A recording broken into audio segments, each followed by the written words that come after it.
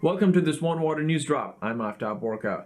The Great Lakes Water Authority has entered into an important new research collaboration with the Michigan State University to test for the presence of viruses such as coronavirus in the regional sewer collection system. GLWA team members at the Water Resource Recovery Facility are collecting samples weekly and delivering them to MSU researchers who are then analyzing the samples for the presence of viruses. The hope is that the information gathered can be used to develop an early warning system for viruses in the future. In early March 2020, the research began focusing on the coronavirus. You can find more information on this innovative new collaboration on our website glwater.org or by visiting our Facebook and Twitter pages. I'm Aftab Borka.